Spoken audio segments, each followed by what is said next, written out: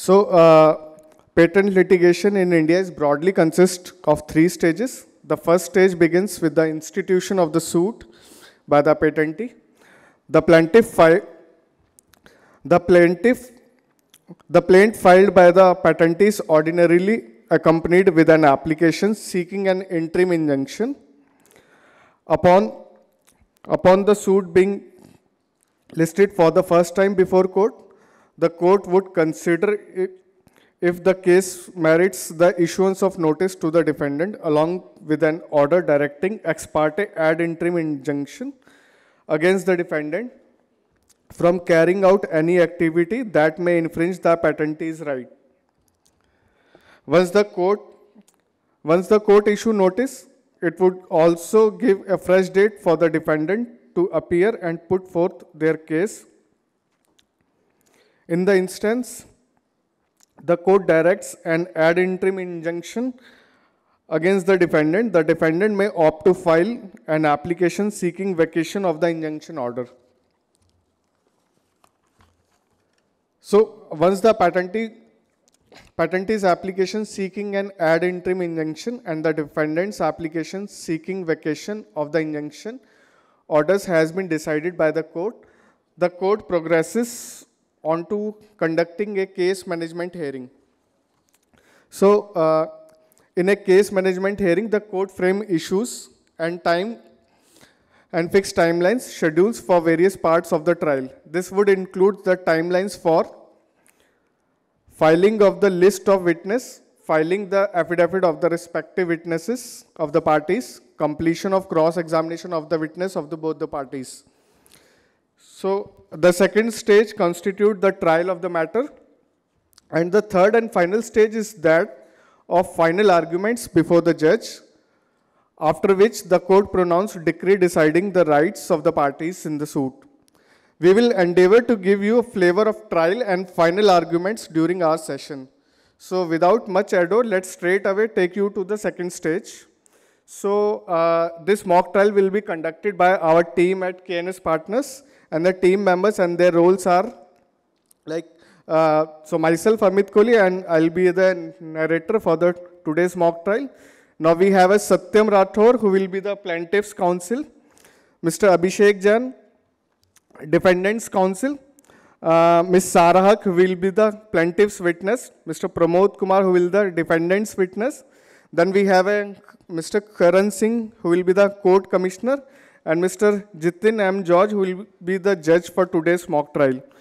For today's session, we have selected a patent that was granted in the year 2015, which involves a drinking vessel suitable for use as baby fitting bottle.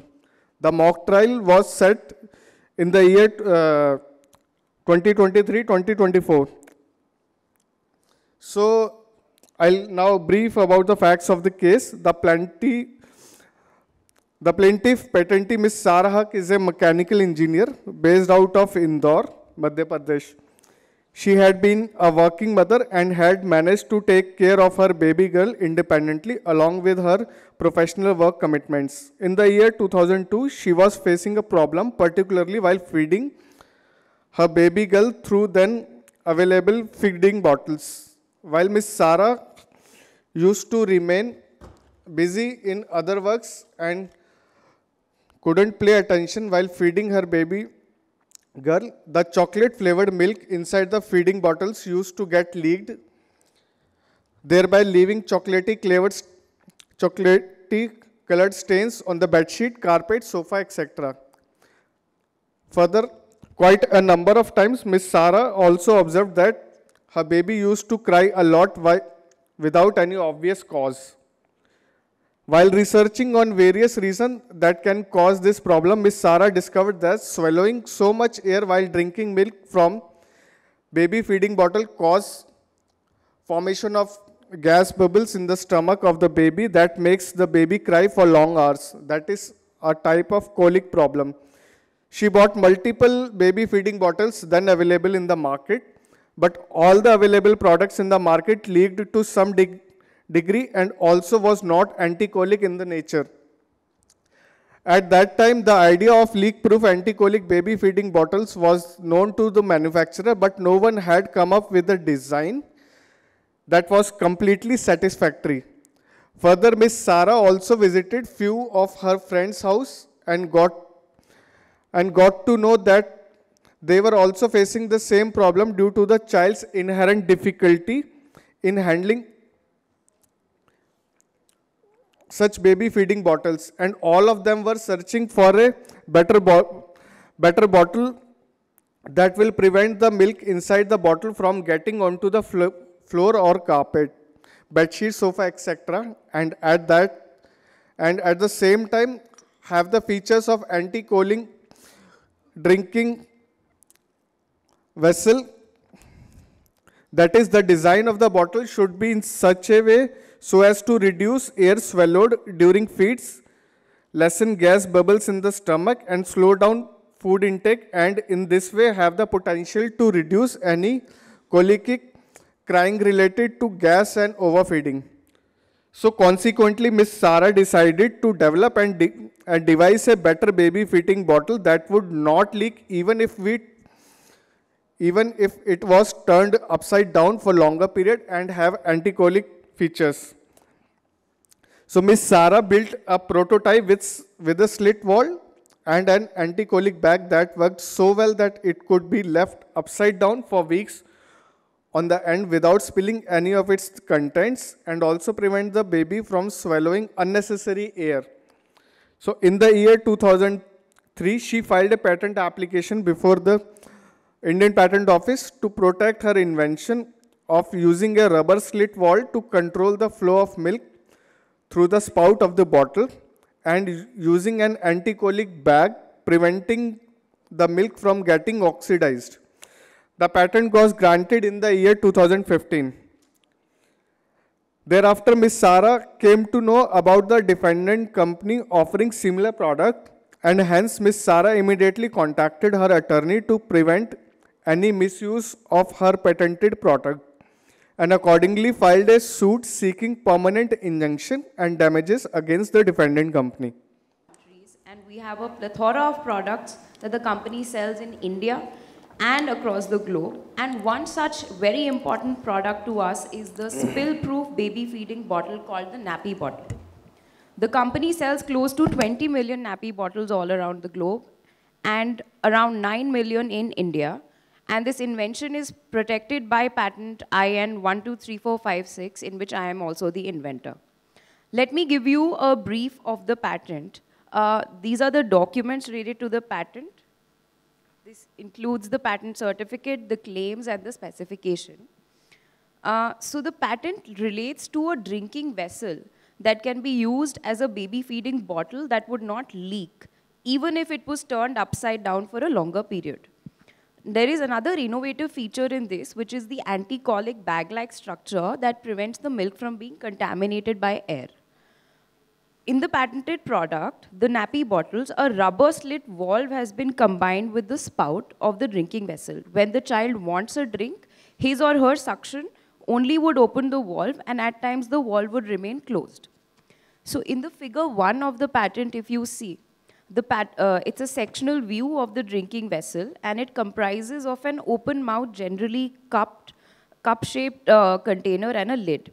The valve prevents the flow of the liquid from the interior of the container through the mouthpiece unless a predetermined level of lip pressure is applied and suction is applied to the mouthpiece by the baby. Then figure 2 is the plan view of the valve assembly of the drinking vessel. So basically, the valve assembly comprises of a generally disc-shaped member, which is suitably molded from latex or silicone, rubber, or any other plastic. So in an alternative arrangement, the central boss may also be integratively formed with the lid, and the valve assembly 1 is provided with a central opening for receiving the boss on the lid. So although the member 10, if you see, may be permanently fitted to the lid, but for ease of cleaning, it is also detachable from the lid by removal of this boss 11 from the opening 12. Now, around the periphery, the valve assembly disc member is provided with an integral lip or thickened region in the form of a ring. This not only provides strength at the edge, but also provides a region which, since the disc is given in a diameter greater than the interior diameter of the lid, results in compression at the edges, so that the valve assembly disc member provides a sealing effect around the periphery. And in effect, the lid and the container serve to additionally reduce the likelihood of any spillage from the bottle. So as I pointed out earlier, there's another innovative feature in this, that is the thread, which seals the nipple to the bottle and an inner lining of the bottle in the form of an anti-colic bag-like structure, which can be seen in figure 3. The anti-colic bag is provided with grooves on the outside of its neck to allow air to enter the bottle, thus facilitating the collapse of the bag. When the baby is feeding from the bottle, some air bubbles may enter the bottle when the feeding stops. So essential characteristic of the anti-colic bag is that it allows the air to enter the bottle as the liquid leaves when the baby is fed, and it avoids any intake of the air by the baby or the milk getting contaminated by the air because there is no contact. So this product has been very successful from the start, and the sales of the nappy bottle exponentially increased since its launch in 2013, especially since we started marketing them aggressively. And not only the sales numbers, but also the revenue of the company has grown exponentially. So, however, in the year 2021, we saw that there was a sudden dip in our sales. And our sales team drew our attention towards the sales statistics. And the sharp drop in the sales figures, really got us worried. So we tried to dig deeper as to what is the reason behind this dip. And a team was formulated which worked with the marketing team to find out a reason for this sharp decrease in sales. To our surprise, we found out that there's another company which is selling a similar product in the Indian market. And the product was completely identical to the feeding bottles that we were selling, and which is covered by this patent that I just told you about. And this product is being sold by a company called Bachpan Baby Care Limited. So due to our sales predictions, we've also been able to project the sales for the next 5 to 7 years. But this dip in sales has shocked us, and our figures have all gone wrong, and it is hampering our company. We're facing losses. So that's why I wanted to engage you as our counsel. And all the information that we've collected regarding this is also with those documents. Okay. So it was nice meeting you, Ms. Sara, today. So your team had also briefed me about this issue which your company, is facing. And they had submitted us few documents also, very basics one to let us have, a basic idea of it. And from our side also, we did certain research. My team did that. And we did find out that this particular infringing company, they are based out in Delhi. And we also looked into the data which is publicly available on the website of the Ministry of Corporate Affairs. And we see that, this is a company which was incorporated in around November 2010. And they have a branch office also in Chennai. And as your team had briefed me about this issue, so we tried to procure this product also. So we did procure it from one of the e-commerce website. We got that product, and we also sent it to, so I had a word with one of your team members also. So as per our, we informed them that we are sending this product to one of the labs. Yeah, you guys told me about it. In fact, my go-ahead was also taken before sending it to the lab. So we sent it to the lab to test the quality of the product, the materials which have been used in manufacturing those products. And we just got the lab reports also, and which shows that the parameters, the materials which has been used in that product. So that lab report is also there. And further, to make sure that our understanding is correct about the infringing product, we also approached one of the professors in a reputed university, ABC University, and we sought his opinion on issue of infringement. And we got to know, and he was also of the view that this particular product by Bachpan is something which definitely infringes your granted patent, because most of the features fall in the granted claims. Okay, that's good news that we know that it falls within the scope of the granted patent, because we would want to go ahead with an infringement action. Right, and actually, Ms. Sara, that would be the best course of action to take, filing an infringement suit. And while filing an infringement suit, although our advice is to go ahead and directly go ahead and file the infringement suit, we just wanted to brief you also what other options you may have so that you can weigh down your options correctly. Sure. You can go ahead and you can issue a legal notice also to a second party. Have you interacted with them earlier? With this company? I was just coming to that. So the idea was that we actually started with sending a notice to the infringer, and we already approached the this company, Bachpan Baby Care, for taking a license from us in 2017, but there was no response. And we, just a month ago, we've already issued a cease and desist notice to them because, we think that they are already aware that they're infringing our patent and they're just avoiding us. Yeah, so that means that you had already communicated your displeasure to them, and actually, as a goodwill, you had also approached them to, grant them a license for your product. And as I understand correctly, they didn't proceed with it, right? They've not even responded. Right.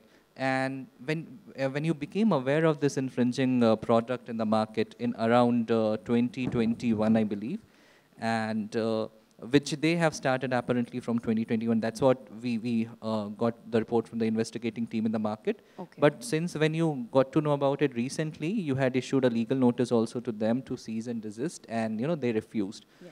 So, Ms. Sara, in this case, I mean, then I think you have done all from your side to make sure that the matter gets settled amicably.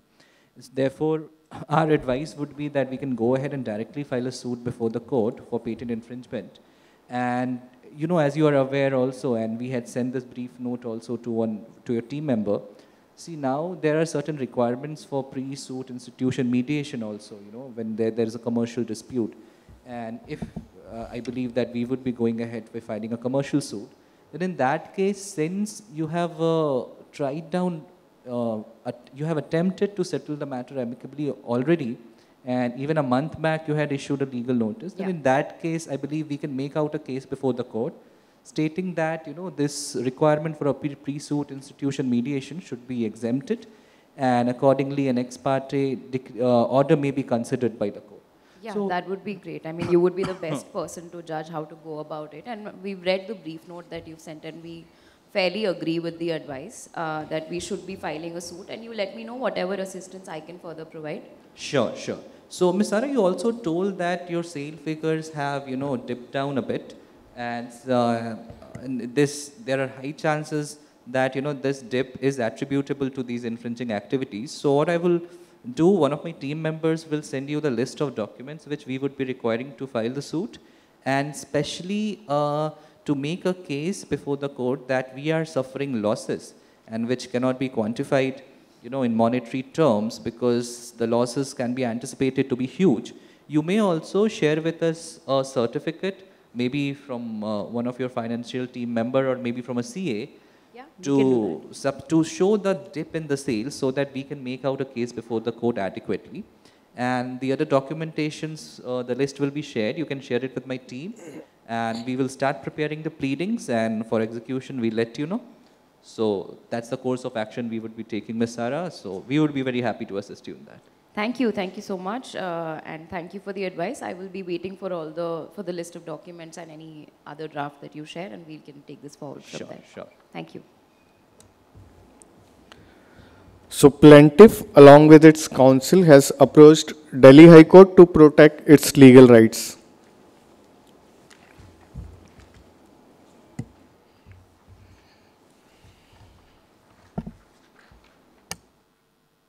My lord, we have filed the present suit in relation to significant patent infringement which my client has come across. And just to give you a brief about the matter, my lord. So my client has been granted patent number 123456. I have produced the legal proceeding certificate also, which substantiate the grant of patent in favor of my client. And this grant was in 2015. And the patent is still valid, it is in force, and there is no pre-grant or post-grant or revocation which is pending adjudication, my lord. My lord, to give you a brief background, please, my lord, if you can come to document number 3, my lord. And you'll see my company, my client, that's Konotono Private Limited. It's a multinational company of good repute. It has businesses across continent. And my lord, we have also procured the infringing products within the territorial jurisdiction of this court, my lord. And the pictures of that particular product we have produced as document number 4. We have also submitted the relevant invoices, which was delivered in the course of procurement to us. My lord, so this particular product, which is the defendant's product, my lord, and the suit patent which has been granted in favor of my client. So this is regarding milk feeding bottle for babies. We have also produced a sample of the infringing product, the defendant's infringing product, my lord, that had been submitted to the court. My lord, if you see all the features, my lord, and my lord, also one more thing, we have also submitted claim chart mapping, that is document number 7, my lord.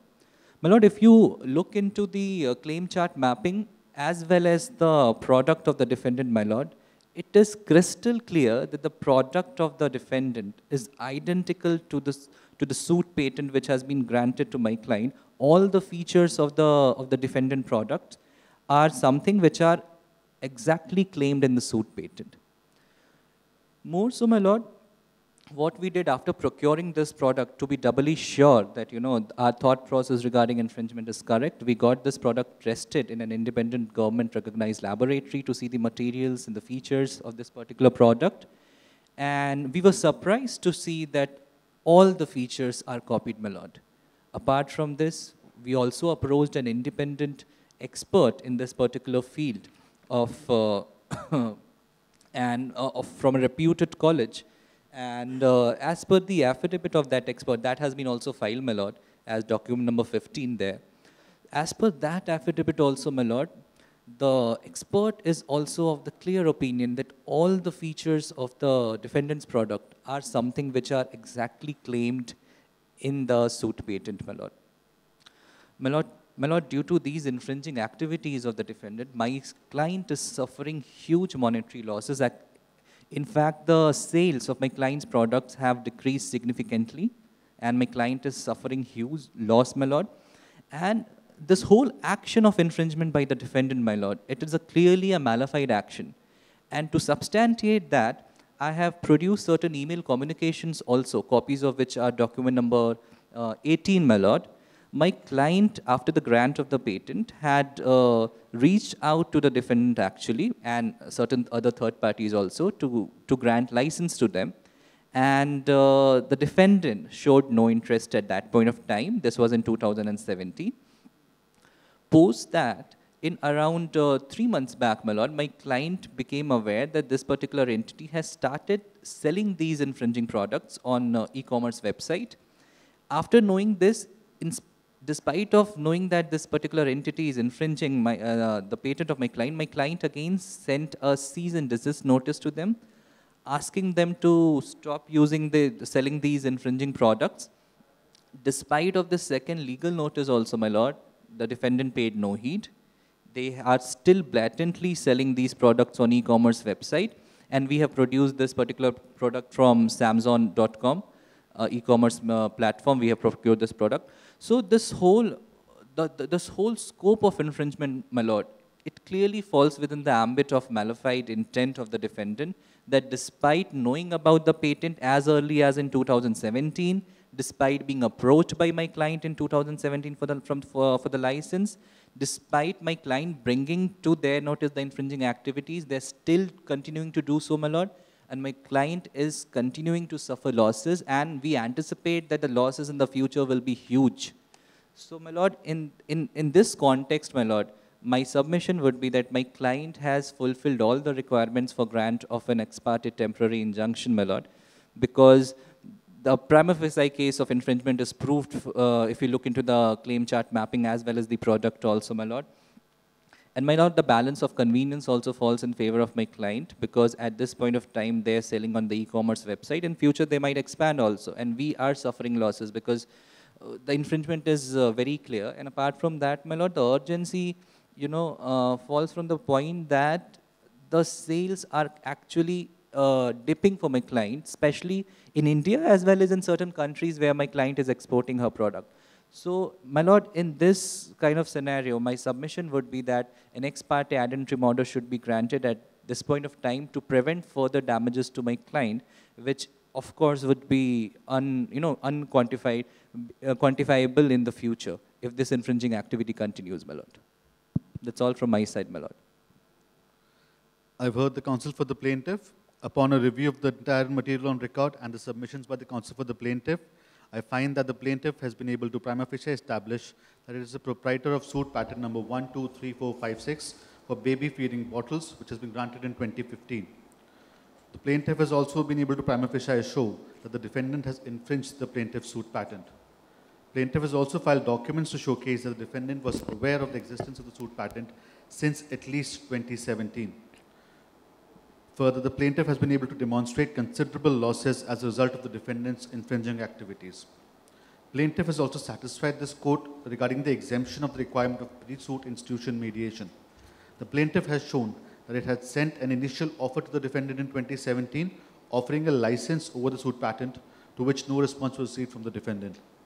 The plaintiff, subsequently having become aware of the defendant's infringing activities, in late November 2023, issued a legal notice to the defendant seeking a cease and desist from infringing activities.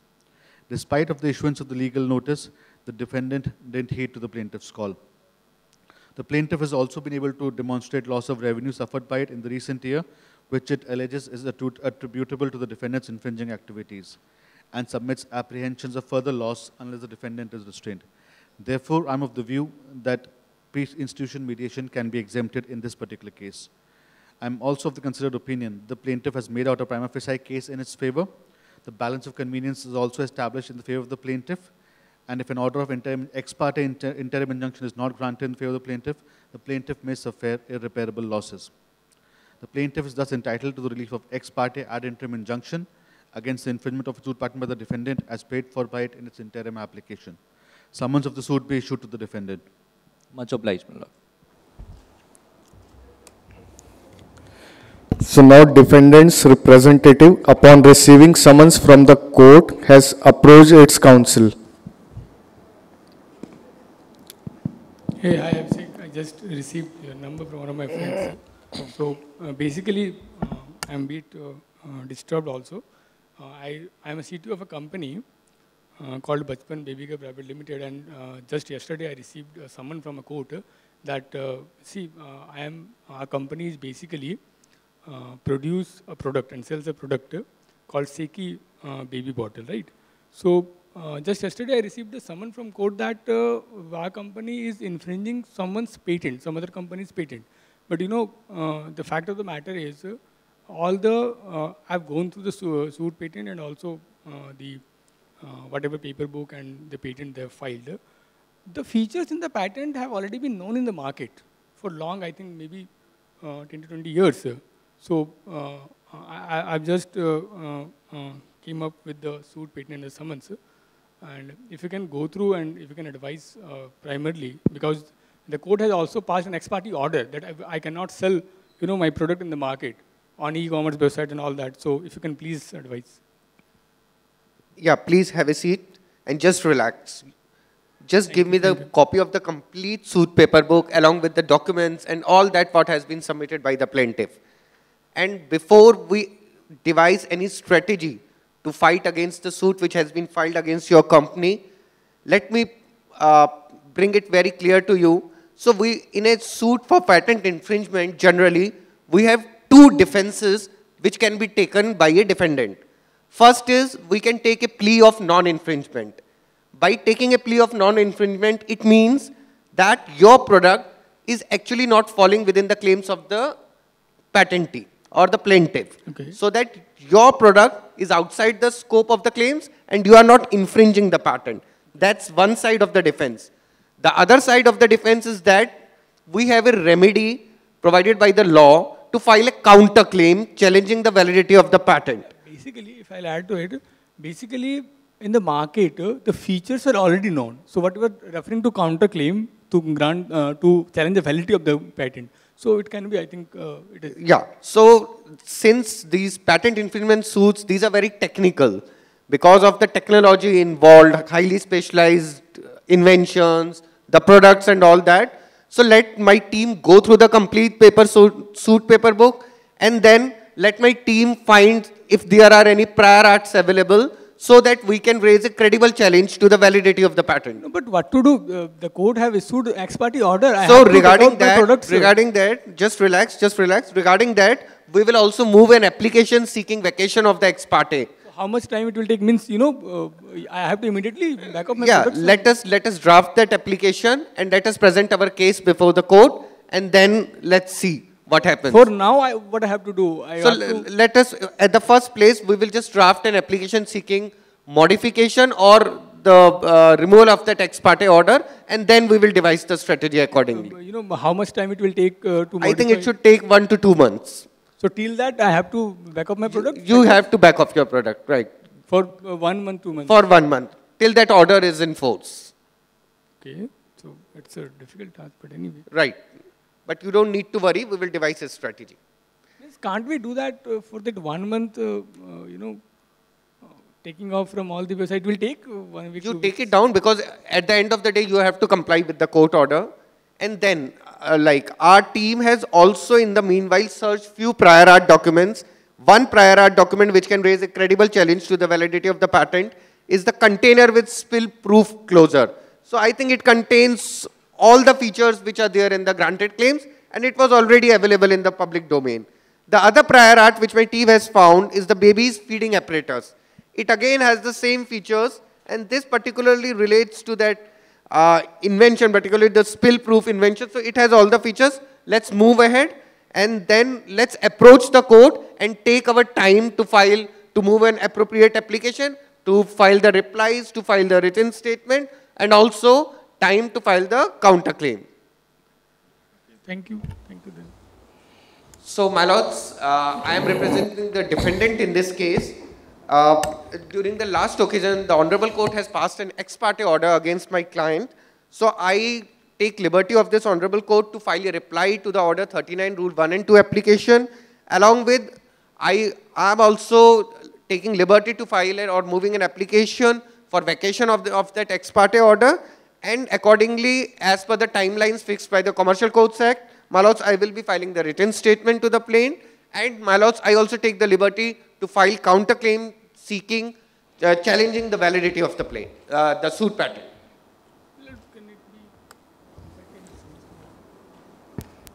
My lord, today only my first step in before this court. So today only the ex parte order can be modified because for... My lord, the submissions should come from the advocate. I mean, the infringer is himself. Right. So, my lords, we will be moving an appropriate application, and it's my humble submission before this court, just give us a short date so that the issue regarding the interim injunction can be decided at the earliest. I've heard the counsel for the parties. Let written statement be filed within stipulated time. The order stands and is not vacated till the next date.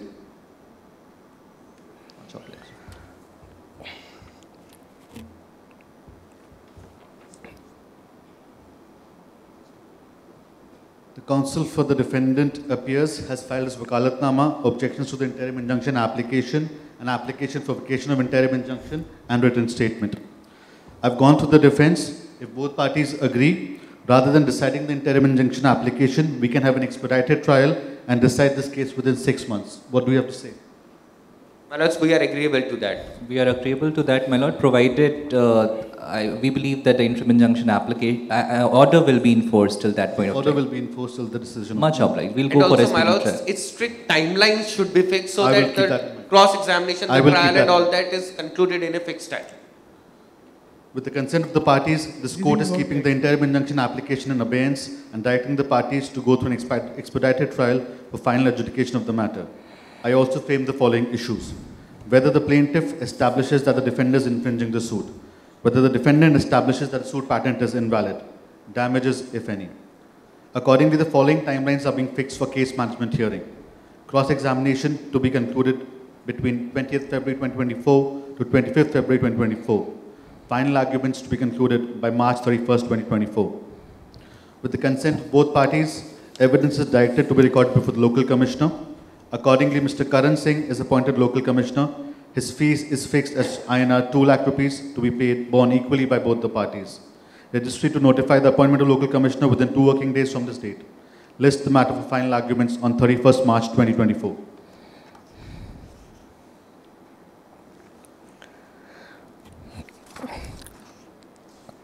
So the trial will thus commence now, where one of the most important procedure in the phase is the cross-examination. The court has appointed a local commissioner, Mr. Karan Singh, as a court commissioner who will preside the cross-examination of the witness of both the sides. So let's begin the cross-examination of the plaintiff witness, the inventor, by the defendant's counsel. The cross-examination begins with the local commissioner administering the oath of the witness. So, if my lords may allow, can I begin the cross-examination of the plaintiff's witness? Please proceed. Ms. Sarah Haq, I believe you have your expert affidavit before you. Yeah, I do. Yeah. So, my first question is, can you identify the signature in this affidavit? Yes, I have signed above the term deponent and on every page as well. And who has drafted this affidavit? My legal counsel has drafted the affidavit after consultation with me. Please see your affidavit and tell me the place of notarization of this affidavit. It's Delhi. Ms. Sarah Haq, I put it to you that you were not in Delhi. Instead, you were in Indore on the date of notarization of this affidavit. This objection, object to it. This objection is to be decided by the Honorable Court at the time of final arguments. The witness may answer. Okay. I disagree. I was actually in Delhi on the date of the notarization of the affidavit, and if required, I can submit a valid proof for it because I have a record of my flight tickets from Indore to Delhi at that time. My next question is, who assisted you in the alleged invention contained in patent number 123456? No one. It was my sole invention. What are your educational qualifications? I have a degree in mechanical engineering from ABC College, Indore. I put it to you that you are not technically qualified to depose the present affidavit. Is it correct? I disagree. Have you done any research in the field of product designing? No, but I would like to add something to my answer. My simple question is, have you done any research in the field of product designing?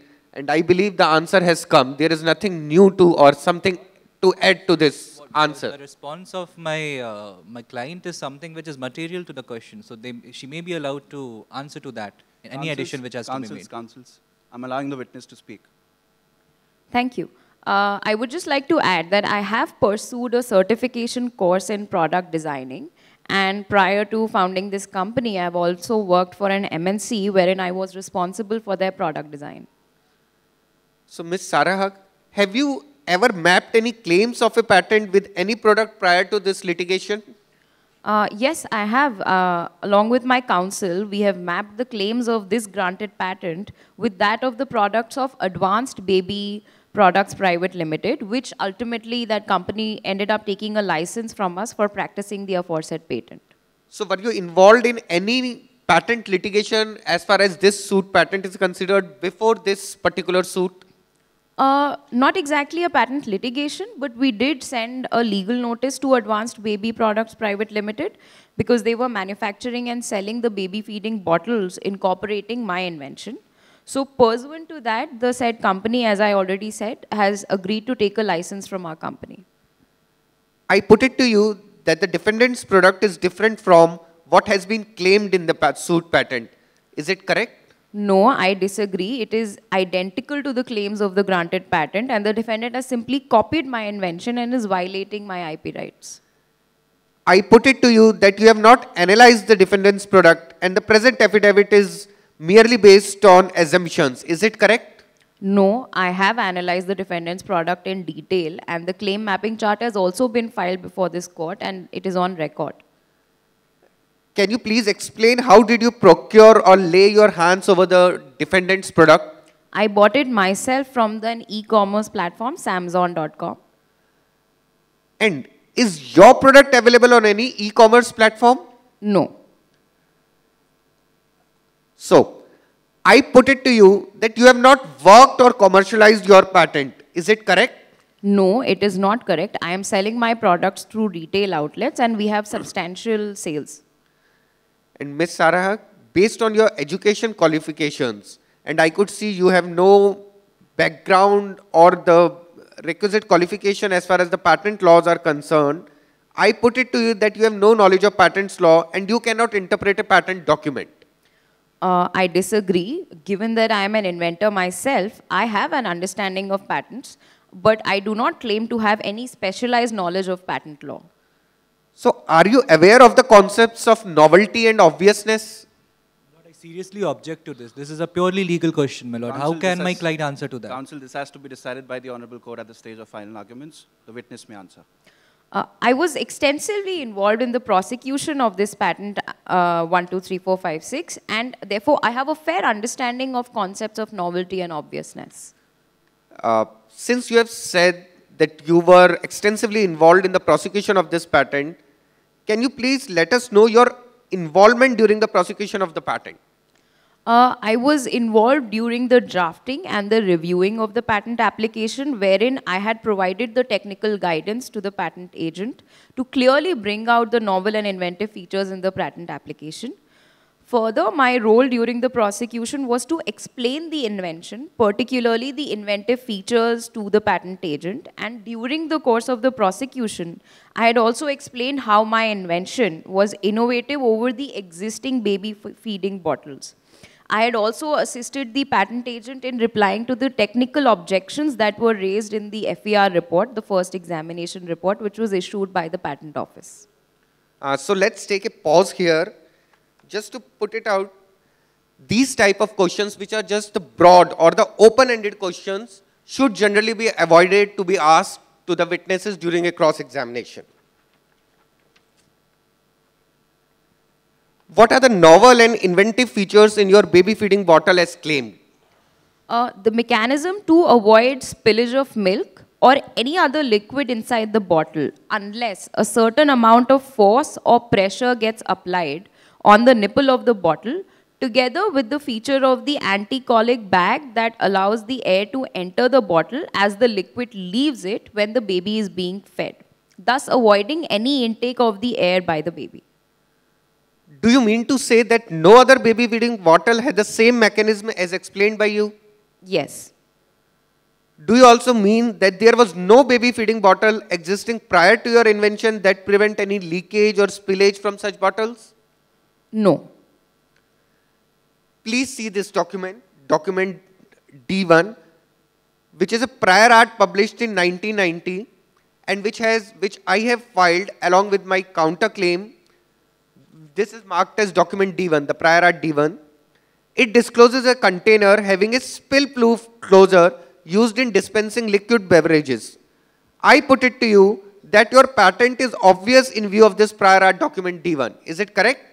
No, I disagree. The claims of the patent are not obvious over D1 for the reason that D1 is not enabling a flat membrane after molding or otherwise attaching the flat thin membrane to the inner surface of the spout will have internal stresses created which would cause the membrane to deform and therefore slit will remain open or at least will no longer close in a liquid tight manner as it happens in my invention.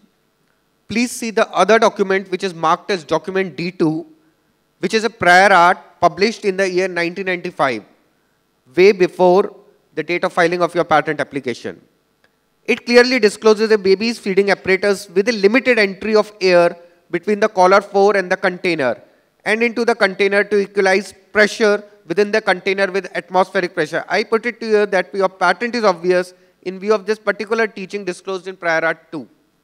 I disagree. The claims of the patent are not obvious over D2 for the reason that the collar of D2 performs a purely retaining function and not a closing off function, and cannot be equated with the lid of a baby feeding bottle as disclosed in the patent.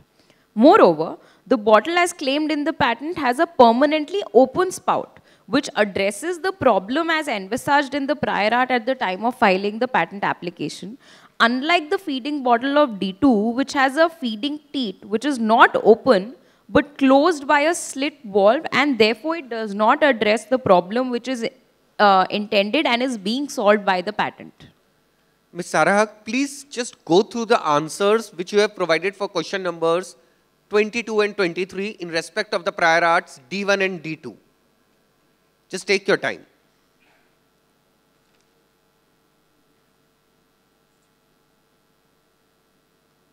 Hope you have gone through your answers which you have provided for question number 22 and 23.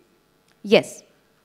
So now, I put it to you that you have merely combined the known features of prior art documents D1 and D2 to arrive to the alleged invention, and therefore your patent is obvious. No, I disagree. The prior art document D1 does not have a valve, means as present in my granted patent.